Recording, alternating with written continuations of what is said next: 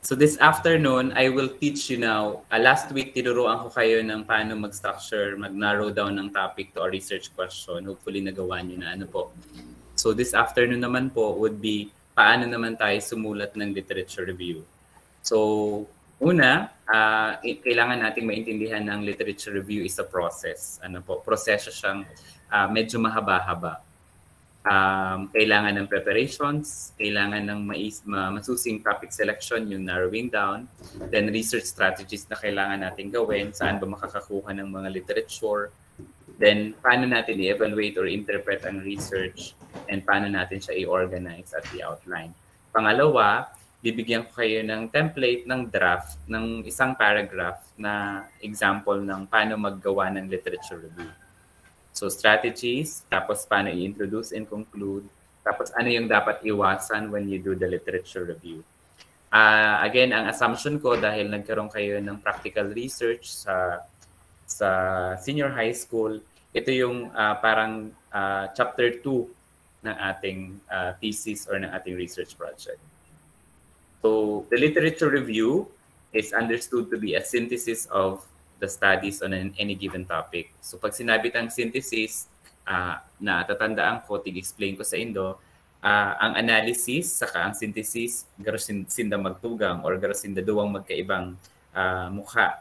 Pag sinabi tang analysis, halimbawa tinawan ko ka muning sarong spare part kang sarong device or machine, tapos pinakalas ko sa Indo yung part na yan para halimbawa tanggalon ang tornilyo, ang mga alambre or itong mga wire. So ang pagtanggal or pagkalas is your analysis. Tapos ang pagbuo giraray kayan gamit ang iba pang kunyari nga from ining saro hali sa machine na cellphone, ining saro hali sa laptop. So pag combine ko kunyari itong mga spare parts or mga tinanggal kong piyesa duman sa saro pa man piyesa kang saro pang machine, tas kinumbine ko sinda ang apod na katosynthesis. So ang pagkalas is analysis, ang pagbuo giraray gamit ang iba-ibang parts kang iba magkaibang machine is your synthesis. So kagaya ng mga literature, kada kulong ka mong mababasa, pero kay puhan nindong kalason itong mga mababasa nindo because they need to gabos kaipuhan. Makuha lang ka mong kaipuhan duman sa literature na to. And then pag nakunyari may 10 or 5 ka mong nakuanan ng literature, pag sasaroon, i-combine nindo ito and magbubuo ka mo ng sarong bagong garo paragraph, iyon na to ang synthesis kang studies duman sa topic na ito. Ano po? So usually, the literature review precedes or nagli-lead para makabuo ka ng full-length original study as a way of introducing the general topic. Kaya kaipuhan ng literature review kasi siya itong ma-determine whether ang study na yan or topic na yan karapat dapat pag-adalan. The purpose is to help the reader understand the background to your study and to see how it's the next logical study to be conducted in this domain. So, kumbaga, di kita basang-basang lang ma-decide na inina ang topic ta kasi nahilig ng problema siya sa community. Pero di itatighiling itong mga pag-adal na ginibo about that problem. So, kaya tatawanan ta ang mga parabasa ning literature review para maintindihan nila na ini na talaga ang sunod na dapat na pag-adalan. Kasi sabi kang mga nag-aradal before tungkol sa topic na yan, ini ang dai pa naadalan. Necessarily, a good literature review requires a thoroughly researched topic. Pag sinabi tang thoroughly researched topic, carefully, masyadong masusing pinag-aralan ang topic na yan. Be prepared for a writing process. So the writing process is a very long process. Kung may problema ka mo sa pagsurat, dahil sasabihin nindo ba kung kami sir English major o ba kami matibay sa English, well, nagdadahilan lang kita kasi baka ang reason is di kita nagbasa. Ano po? So ang solusyon kung paano kita maging marahay na para surat, magbasa kita.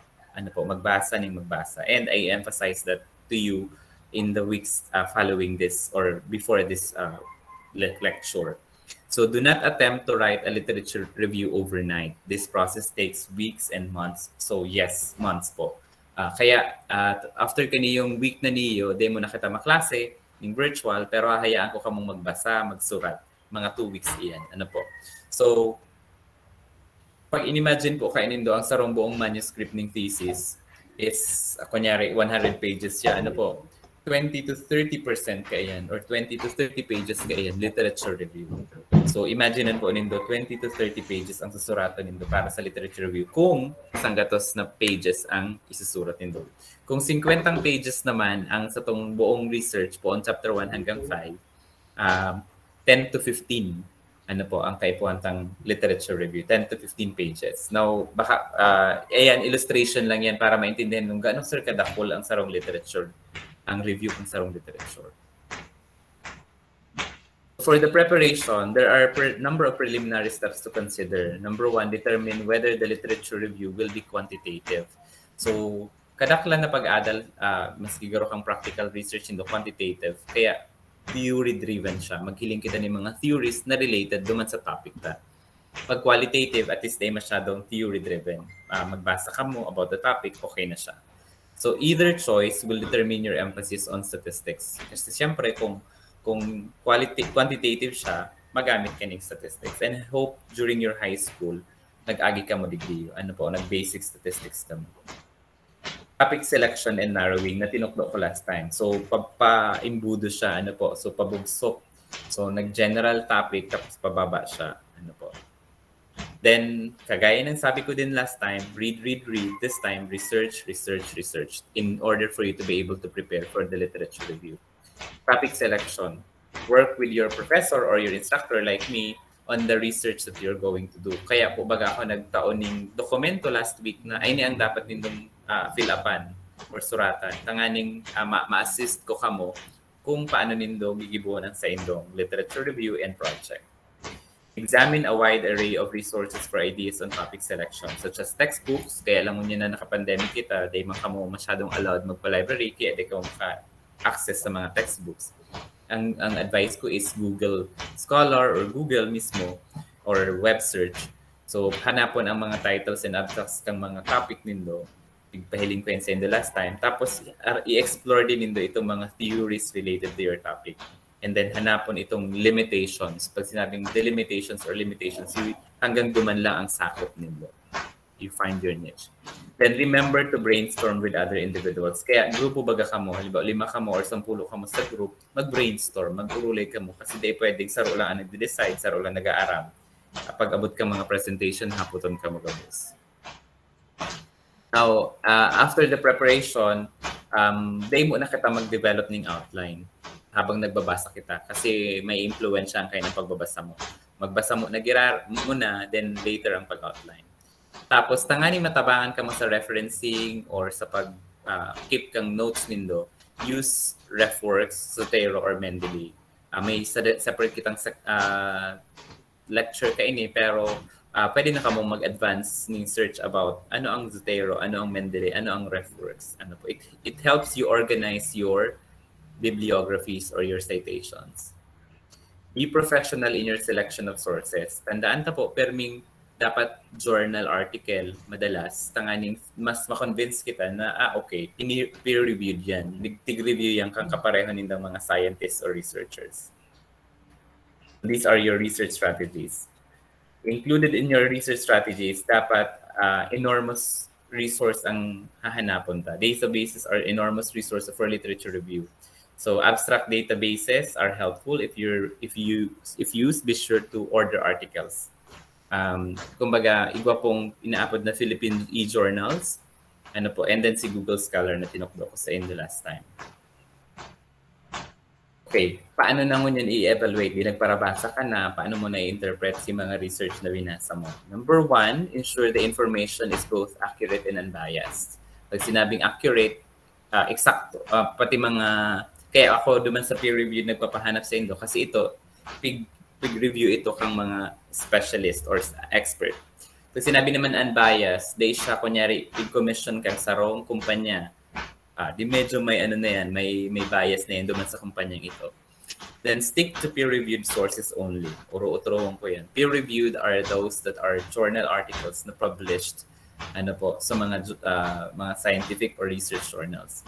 Some internet source can be very up-to-date and therefore can be especially useful if statistics are required. So, kung kaipuhan mo ng quantitative na mga statistics ang backup, so duman ka sa up-to-date, 2021, 2020, So, yan. Then, be guarded against any research that claims to prove an idea. Usually, data man na prove ang idea agad-agad. What happens is, we will be saying na ini ang nadagdag duman sa body of knowledge. Ano po? And then, consider each study's methods, measurements, and significance. So, ano mga hinahanap kapag nagbabasa kita?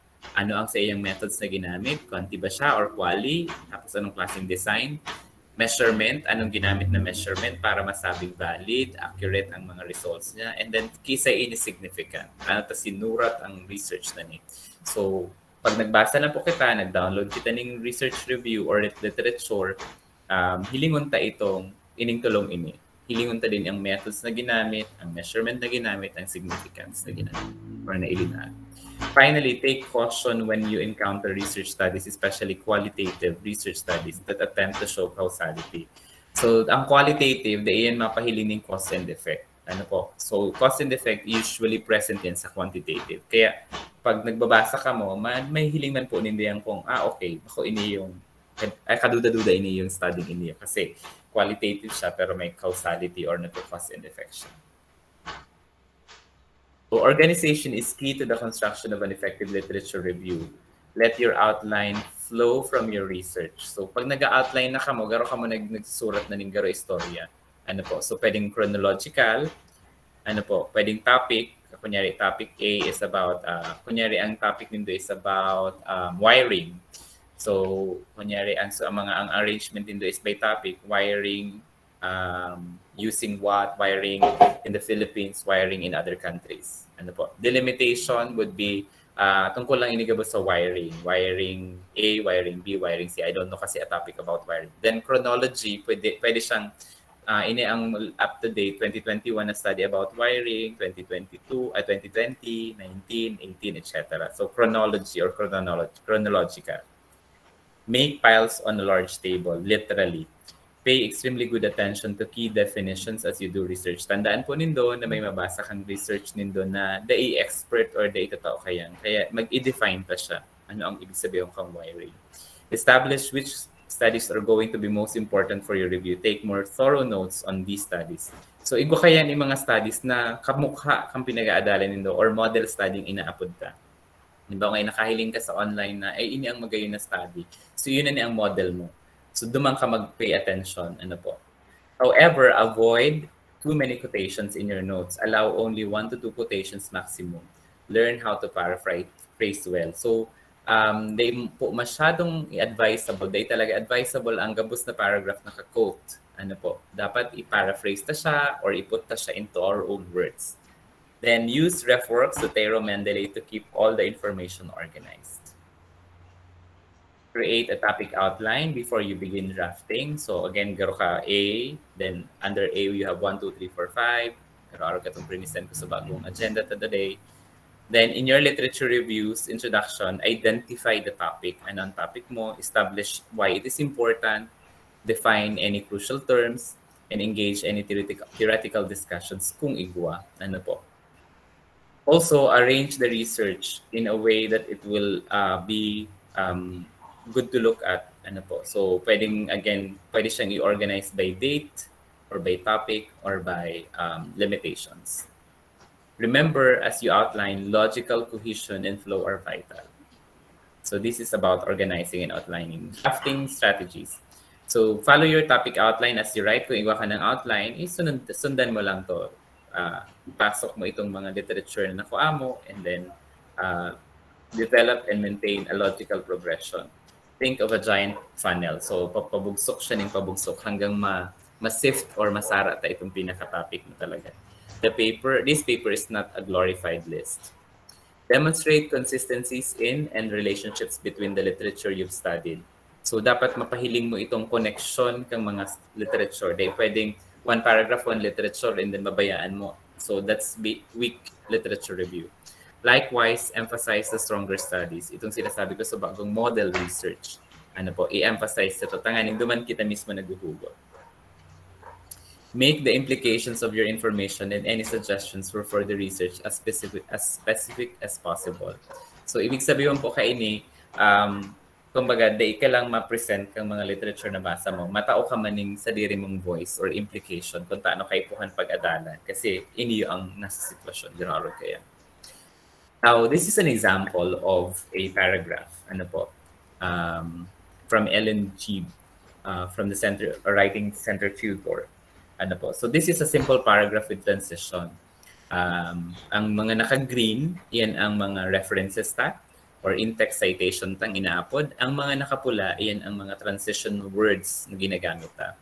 So take note, in this particular paragraph, may one, si Kaskeli, Kaminsky, Dewey, 2001, tapos Rivers and Stoneman, tapos si Nutt et al. Na nabanggit. So, again, uyan na itong sinasabi ko sa bago sa indong, kinalas, tigkaralas mo si sarong literature, pinut together mo sila, uyan na siya. This is the synthesis na sinasabi. Ano po? So, dahil po pwede itong sarong paragraph, sarong author lang, halos ang nagtaram. Ano po? Garo ka man lang po kaya dahil nag-synthesis. Ano po? So, pag binasa ta siya, researchers have conducted studies about siblings of special needs and autistic children because this group is vulnerable to adjustment difficulties. Kaskeli, 1999. Now, here comes the transition. In fact, specialists have compared the sibling autism relationship to the MR relationship. They have also studied the importance of the family and particularly the mother in this relationship. Another transition, in addition, and then another in-text citation, Kaminsky and Dewey in 2001 found that the autism sibling relationship is characterized by less intimacy and pro-social behavior. This study, and watch out, another transition, likewise, reports that these relationships were marked by fewer instances of quarreling. While this phenomenon may occur because of the unique situation of the autism sibling relationship, less fighting is also a positive illustration of a relationship marked by more admiration. Another transition, furthermore, in another literature or in-text citation, Rivers and Stoneman in 2003 defined this relationship as asymmetrical. These results are also similar to the MR sibling relationship as reported by Nutt et al., another in-text citation or another source. Then inulit si Rivers and Stoneman, 2003, revealed too that parents worry about the autism sibling relationship in their families. The importance of the family's influence on this autism sibling relationship is very useful for this research study and thus will be discussed in the conclusion of the literature review. So you see the very good example of how to use transition at the same time how we illustrate ang synthesis na nangyayari sa mga studies. When you introduce your literature review, you would just say, this chapter talks about the topic, kung anong topic yan. This will be structured according to kung ano si mga outlines mo. And then the chapter will end with a statement of the problem. So you see, you structure your chapter 2 with, or your literature review with introduction, then the very long body, and then a conclusion at the very end. So specifically identifies the study that will follow. Anong masunod? Ano ang gigibuhon mo base sa nakuamong literature? So these are the ones that we should avoid. Unprofessional language. Halion ta itong pagiging cheekiness or emotional appeal. Halion ta yan. Don't plagiarize. Be extremely careful with your paraphrasing. Ano po? So they pwedeng anas na lang quotation without in-text citation or paraphrasing na day tutol ang paka-paraphrase. Too many quotations is not allowed, at least 2 lang for the entire 15 pages or 30 pages. Lack of fluency and cohesiveness. Your literature review should not read like a list of facts. So kaya kaipuhan maggamit ng transitions, ipahiling ang connections, and develop it logically. Any question?